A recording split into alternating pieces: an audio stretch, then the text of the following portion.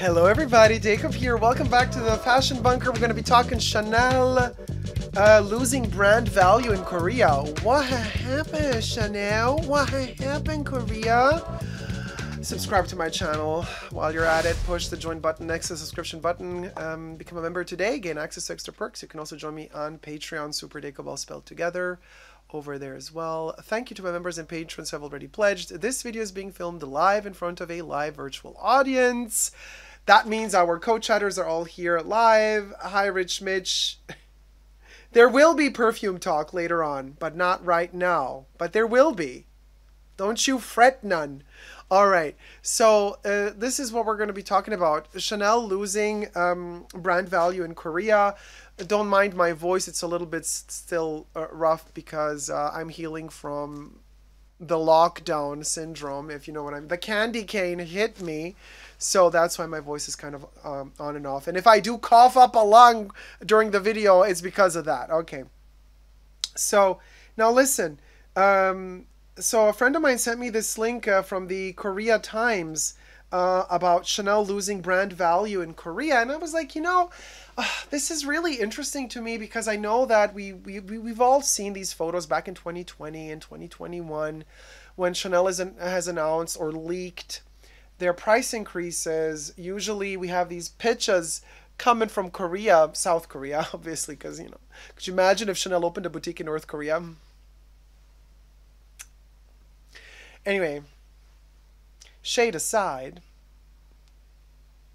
South Korea, they're all standing in line and like queuing no matter what the weather is. And then like Chanel was accused of not being humane because during the lockdown situation, the P word, which we can't say, people were queuing up all close to each other overnight to get a chance at buying a timeless classic before the price increase and what have you. And so it's always these pictures from Korea, but it's not like the price increases were only happening in Korea. They were happening all over the globe. But however, somehow these pictures always arrived from South Korea. And interestingly enough, Diet Prada jumped on this. I mean, they're late to the game with everything, really. It's just, oh God, Diet Prada. Anyway, don't even get me started on Diet Prada, will ya? I might be sick, but I ain't sick enough to not throw shade at Diet Prada because, girl. But anyway, so they're kind of keep pushing this agenda of Korea and Chanel failing in Korea. Okay, girl, let's see. Well, now even the Korean Times are writing an article. And what they got to say. They say, okay, Kim Jae-hoong says, Chanel, one of Koreans' favorite luxury fashion brands, has seen its status diminishing in recent months due to too many people owning its bags and other items, according to industry and analysts. In the past, not many people owned Chanel items in South Korea. Its products were so expensive that most people would not dare pay the prices being asked for them. However, the average income of people in Korea has gone up somewhat during the last decade, and in particular, the ongoing lockdown has helped them save a bit of money that they otherwise would have spent on traveling abroad, which they are now using to purchase luxury products. In particular, young customers seem to have no qualms about spending thousands of dollars on a luxury item anymore. Some see Chanel bags as an investment asset because the luxury firm has been raising the price for its products quite often, so owners could potentially charge higher resale prices. This situation is leading people to flock to Chanel boutiques in the country every time a rumor spreads online that the French fashion house has been preparing to hike its prices again. This is not the case just in South Korea, you guys. This is happening all over the globe. When we start hearing of price hikes, people start flocking to the Chanel boutiques. Chanel increased the prices for fashion items 4 times back in 2020 and 2021. None of its signature classic handbag models are priced lower than 10 million won or $8,343 each.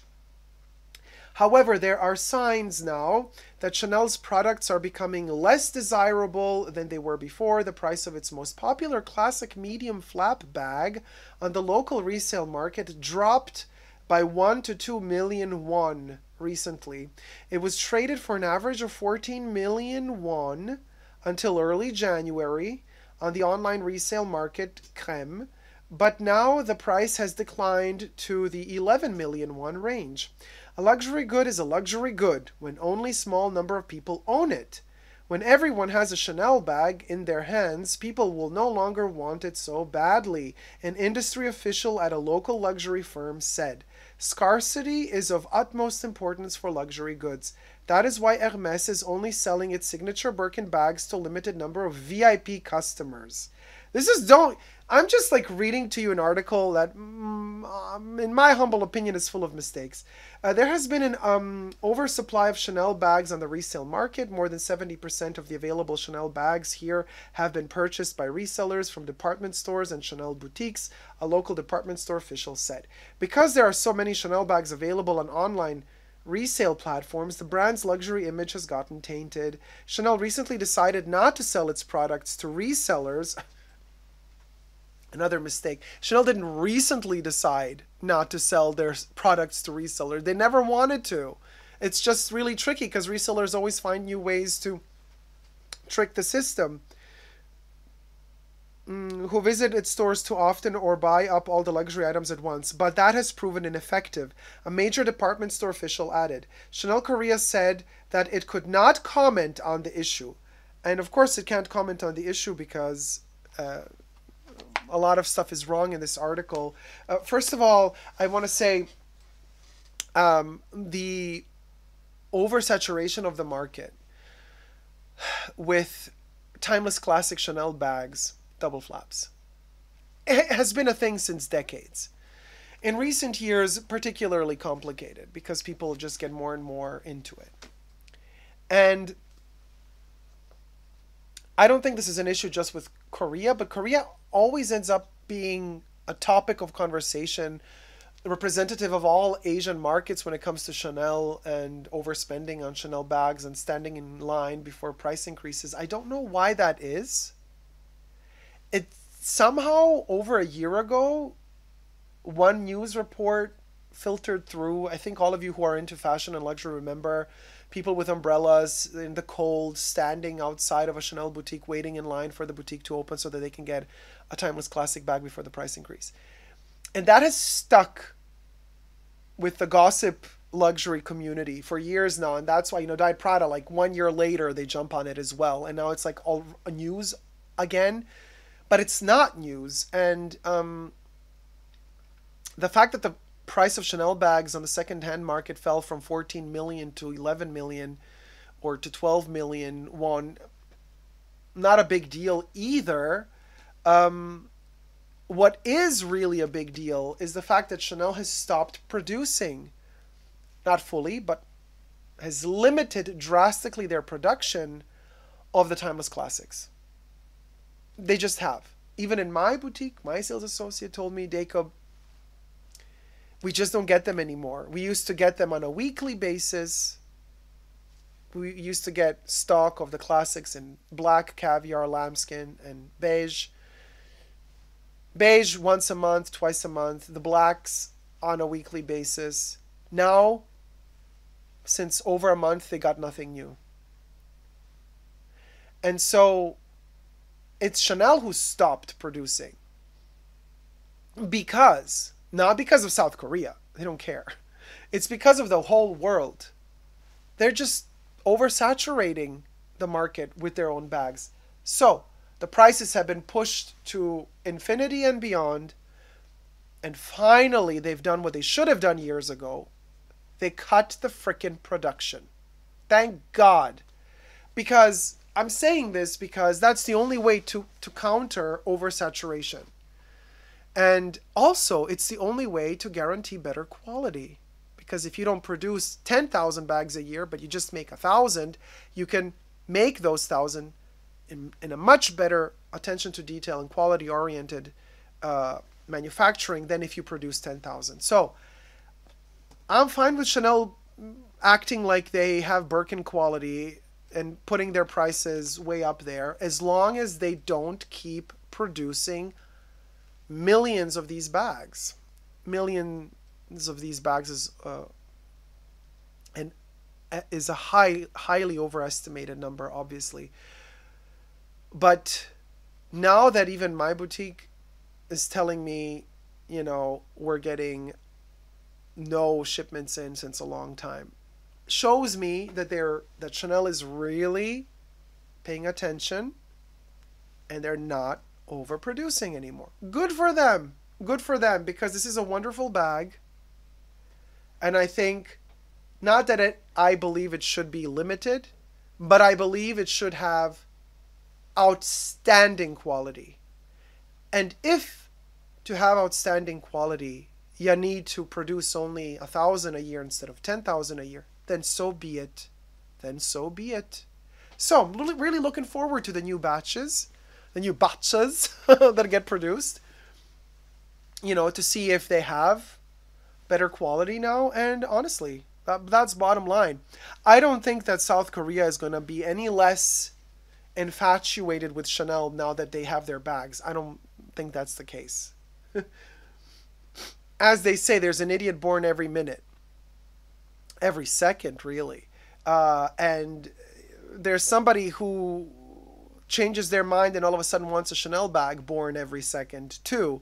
So somebody who is maybe done with Chanel yesterday, well, somebody new is going to discover it tomorrow. So, but for whoever discovers it tomorrow, it's not going to be that easy for them to get the bag in the boutique anymore, because they're just not producing as many anymore. So I'm glad that Chanel is producing less of their timeless classic bags. They are, pushing towards wanting their customers to also buy the seasonal bags. Now, I love quite a few of their seasonal bags, not going to lie.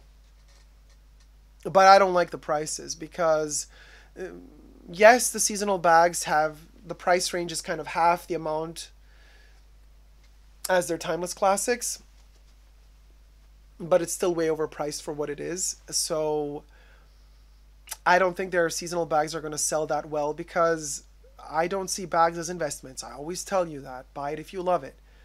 But the problem is, Chanel is still producing like 9 to 10 collections a year. And so this means that a seasonal bag is literally in fashion only 2 months, and then already a new collection is out. So that bag will never maintain its price on the secondary market. So if you fall in love with a seasonal Chanel bag, my tip is don't buy it in the boutique. Wait literally 6 months, sometimes even just 4 months after its release, and you're going to find it on the secondhand market for like half the price. Because, some bimbo bought it to take a picture on Instagram, and then they have the money, and then they're like bored with the bag because it's not fashionable anymore, because the newest collection came out 2 weeks after. So they're going to sell it off. So if you love a Chanel seasonal bag, I highly recommend not buying it in the boutique, but buying it secondhand. Like, wait half a year and get it when it's no longer actual. This is if you're buying it because you love it, obviously. Not if you're buying it because you think you're going to make some weird investment out of it. Because to me, as I said, bags are not investments. That's the journey I recommend. The journey. Get my merch, by the way, www.superdacob.com, or on my Amazon shop. That's the journey I recommend, is for seasonal Chanel bags. Score yourself 4 to 6 months after the release of the product, secondhand for half the price, sometimes even cheaper. And that's for the seasonal Chanel bag, because honestly, Chanel cannot maintain those prices. The retail prices that they demand for those bags in store is just like $4,000, $5,000 for like a bag nobody's going to remember in a year. But if you fall in love with it, who cares if nobody else is going to remember it? But be clever about it. Wait until somebody resells it half a year later, when they want their next it bag, because they're just running after the craze, but you're running after the quality and the style. So if you love that style, you're going to love it even 10 years from now. Might as well buy it secondhand. Just be sure to get it authenticated properly. So that's it. That's what I wanted to say about this. I love seasonal bags, says Tyler. But it'd be ridiculous if you have to buy seasonal stuff to get offered a classic. No, they're not playing those games. I mean, not yet, at least. My sales associate in my boutique said, no, you don't need purchase history to get it. But the problem is now they're not. Let's say they would receive just throwing numbers randomly out there. These numbers have nothing to do with reality. Like, let's say they used to receive 20 classics a month. Now they receive 1 in stock. So what are you going to do? I mean, of course, the sales associates are going to sell the bag to their favorite clients. So you automatically start having some sort of history. You need a purchase history just so that that sales associate thinks about you. Because anybody can walk in and ask for one, and then they might put you on a list. But nobody's guaranteeing you what number you are on the list. So like, let's say if I'm a sales associate and in one day I get 10 people asking me for a Timeless Classic in beige, small Timeless Classic, beige, gold hardware, caviar leather, the classic. 10 people ask for it. The first 5 that enter the boutique, so chronologically speaking, ask for it. And I've never worked with them before. They don't have any purchase history with me. And then the 6th person comes in, and that is a loyal customer of mine that's been in shopping with me for 5 years already. And they ask for the same bag. Girl, you best believe I'm going to put that person at the top of my list. So you see how things then change. You know, you might be the first person who entered the boutique that day, but by the end of the day, you might not be at the top of that list. There might be somebody coming in ahead of you. So it's just going to take longer. I think you're still going to be able to get your Timeless Classic bag, even if you don't have a purchase history, but you're just going to have to wait much longer. And if you have that patience to wait through 2 more price increases, by the time they offer you one, you know, you're going to also have probably 2 or 3 price increases on top. So there's that. You know, Tyler says, yep, I stay getting my Chanel flaps vintage pre-loved. The whole concept of being on season is archaic in some time of sustainability. In this time of sustainability. Erin says, I'm searching these bags only on Vestiaire Collective. Do you have any advice to find on other websites? I do not recommend getting anything on Vestiaire Collective because just check out my videos on my YouTube channel. I have listened to people share their experiences, the hell that they went through on Vestiaire Collective, and I've just heard too many bad stories to want to deal with them. So there's that. Diego Gold says, and just like that, Chanel became Hermes, LOL. No, they did not, because they're still very, very different brand from Hermes. The end result is very, very different. Not saying better or worse quality, it's just the aesthetic is very, very different. It appeals to a different type of audience. And thank God that Chanel will never be Hermes. Are you kidding me? Anyway, thank you guys so much for watching. If you like this video, thumb it up. Let me know your thoughts in the comment section down below. And until next time, subscribe to my channel and never give up on love. Love you all. See you soon. Take care. Bye.